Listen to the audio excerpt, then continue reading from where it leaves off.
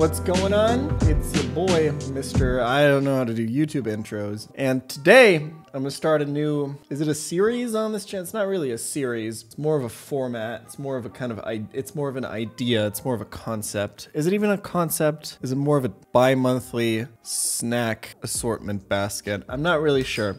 I think it's probably a video. I've established myself, for better or for worse, as some sort of authority on Nuzlocking. So there's quite a few questions that I get pretty frequently in my DMs, in my ats, in my mentions, in my Discord, and of course in my Twitch chat and YouTube comments. And I thought we could go over questions a little bit and, you know, kind of talk about them so the answers are out there, you know what I mean? Oh, thanks for the reminder to turn off my stream You're a notifications. bi-monthly snack. Thanks, I appreciate that. I'm not gonna restart, guys. That was a really good intro. All right. Oh wait, I didn't even mention what we're talking about yet. So we're gonna be talking about the best Pokemon games to start your Nuzlocke journey, because that's a question that I get quite often. What is the best game? Hey PC, I want to start Nuzlocking. What game should I start with? You know what? Let's go over them. So let's just kind of go over the games and we'll talk about it. So I'm going to start out with some pretty generalizing statements about these games and whether or not I recommend them. And that at the end of the video, so stay tuned, keep up that watch time statistic for me. At the end, I'm going to tell you where to start out with if you like have absolutely no idea, or if you're still a little bit confused. Like I'll give you the most general advice possible that's guaranteed going to work for you. All right, here we go. These are sorted alphabetically. I'm just going to go through them chronologically real quick.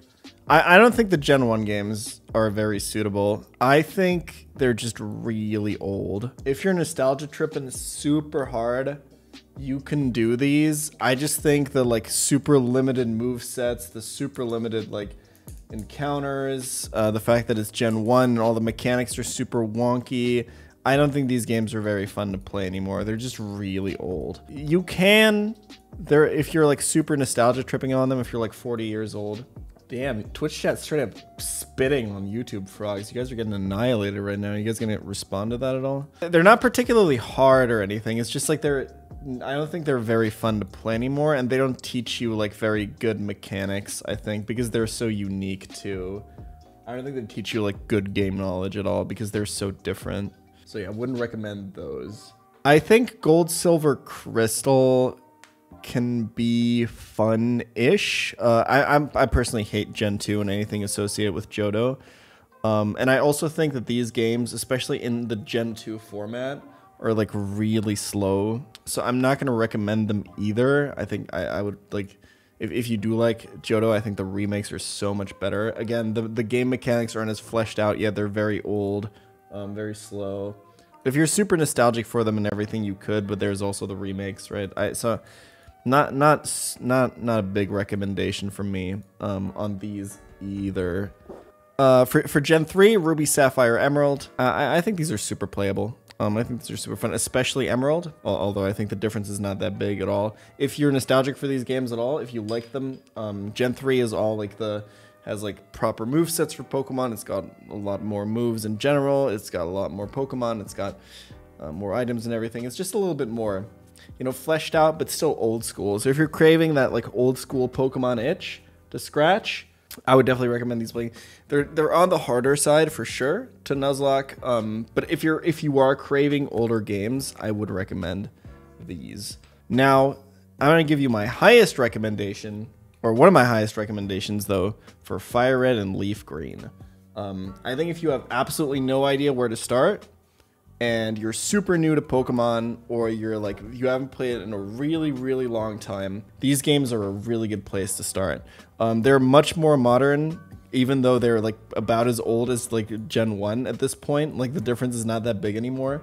But these games are so nice to start out with, because they have that like first Pokemon game. Everything's like presented to you in a pretty slow and steady way. It's got a decent difficulty curve. It's got a variety of Pokemon. It's more importantly though, compared to Gen 1, the movesets are like so much more diverse and more interesting. The mechanics are much more fleshed out and everything, and they're actually like functioning games. It's just like Gen 1, but everything is like better. It's like a really good place to start because they are pretty easy and doable, but they have like a difficulty curve and everything. The encounters are decently like variable, and there's a lot of good Pokemon to pick up along the way. They're like static encounters, like your Snorlaxes and your starters and your Eevees and your Hitmons and your Laprases and everything like that. So I would highly recommend these as your first Nuzlocke game.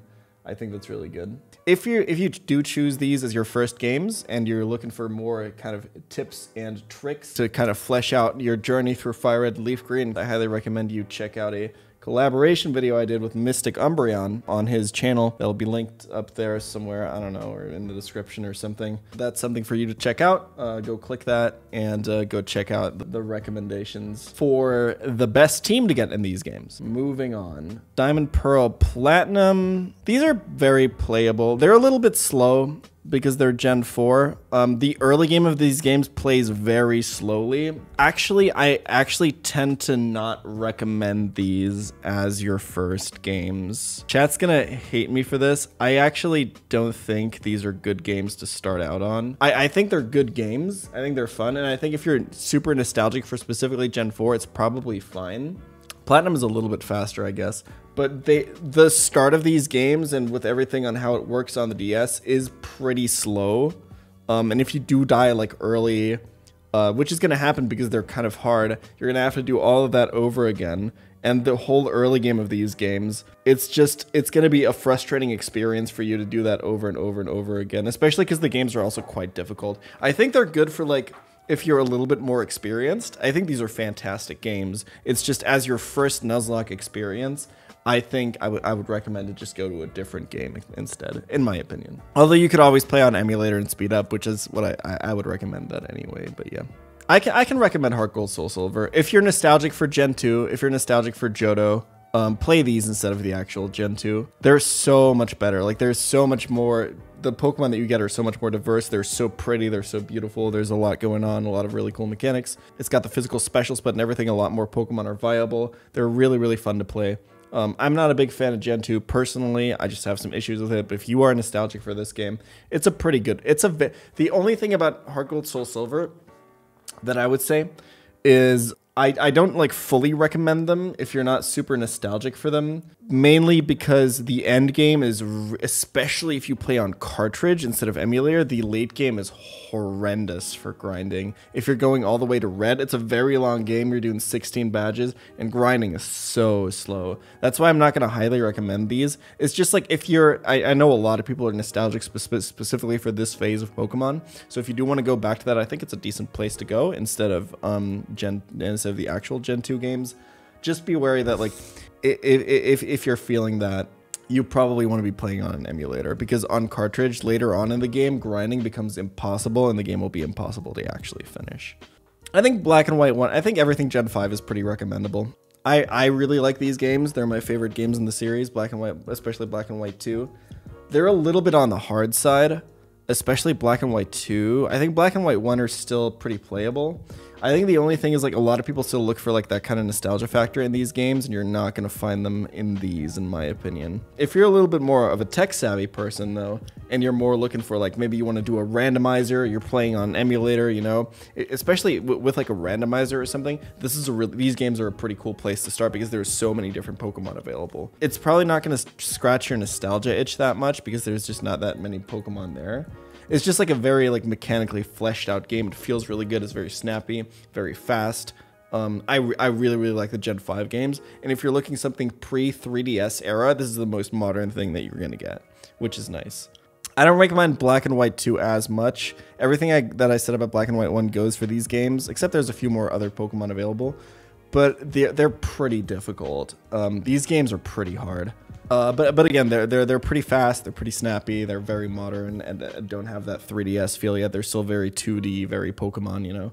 So if you do have like some sort of connection with these games, I think Black and White 1 is a pretty good place to start Nuzlocking. It's pretty challenging, but it's it's a pretty fair game, I would say. I'm gonna get from chat for this, but I think X and Y are fantastic games to start Nuzlocking. If you're not bothered by the whole 3DS aesthetic, X and Y has a huge like variety of Pokemon to get, which is really cool.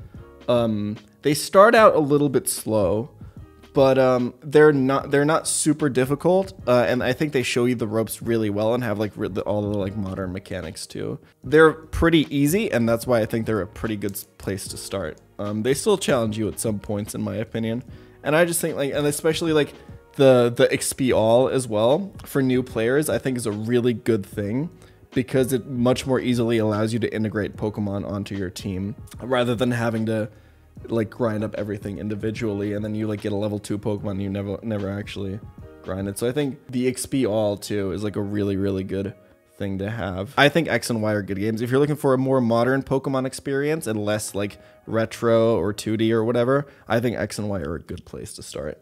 I'm gonna put Oraz up here as well. Omega Ruby Alpha Sapphire. If you're nostalgic for the Gen 3 games, but you're looking for something more modern and a little bit more easy too in those games, these can be pretty good. One thing to say for the 3DS games is that the emulator for them, Citra, is a little bit harder to run and can be a little bit more tricky to get to work. But if you're looking like for the on-console experience, I think these games are totally fine. I think both Sun and Moon and Ultra Sun and Moon are too difficult. I think these are actually really fun games to Nuzlocke. I just think they're too difficult. Unless you're kind of looking for that kind of challenge, I think that could be cool. I might put Sun and Moon even up here. I think Ultra Sun and Moon are like very hard to recommend. I really like Gen 7, but especially Ultra Sun and Moon, I think are legitimately like not a good like difficulty point to start. Sun and Moon, maybe. I think Sun and Moon has an interesting challenge aspect to it. If you like the aesthetic, if you like the type of gameplay that Sun and Moon provides, you could do it. It's also kind of tedious to start these games over when you start a new attempt because there's so many cutscenes. That's another thing to consider. I think Let's Go lends itself terribly to Nuzlocking because of the way the mechanics are set up in that game. Encountering Pokemon is weird. The way that you need to complete your Pokedex to fight Koga and everything makes it super awkward. The way that the catching mechanics and everything in that game works, it's just the Nuzlocke challenge was not made for these games, and I don't think they're good games for that.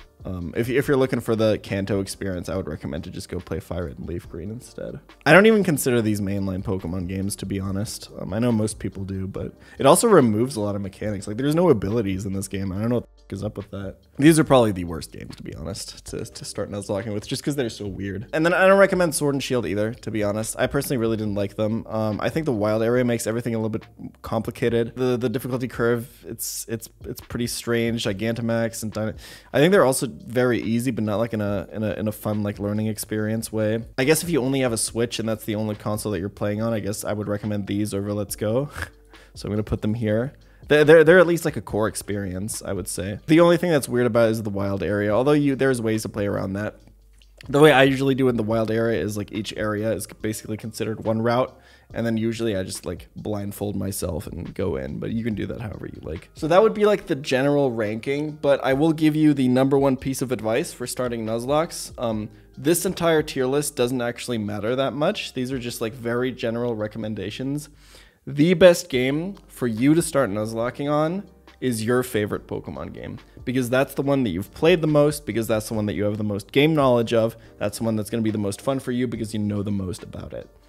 Because game knowledge is everything in Nuzlocke, so if you have a lot of knowledge about a game, then I recommend that you play that one, because you're going to have the most fun of it, because it's your favorite game. Honestly, the differences between these is not that big.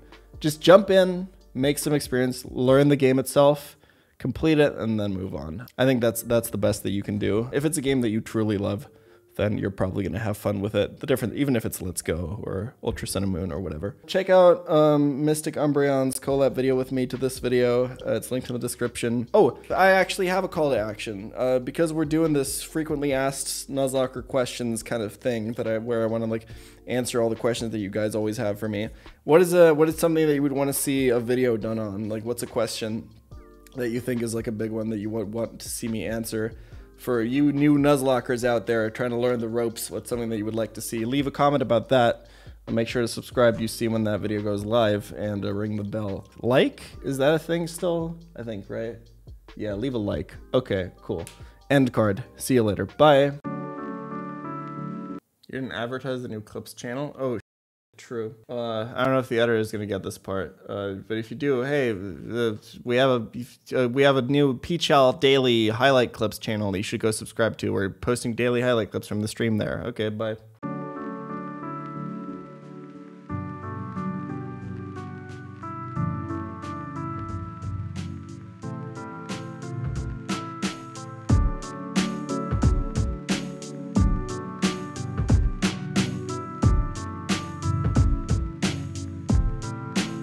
Ba-da-da-dum, da-da.